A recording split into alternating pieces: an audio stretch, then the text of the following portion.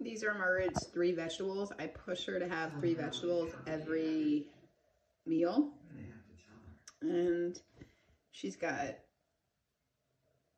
both of these are with kind of Chinese style sauteed with coconut aminos. And she likes it a lot. She really likes bok choy.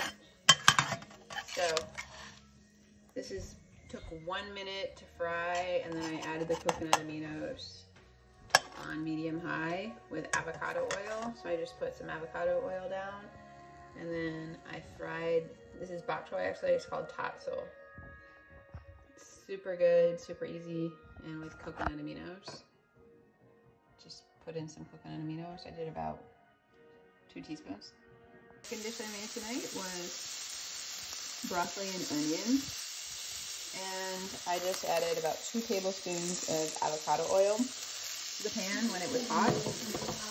And then I added a cup of broccoli and a half a cup of onion. I sauteed that for 5 minutes. And then I added about a tablespoon of coconut aminos.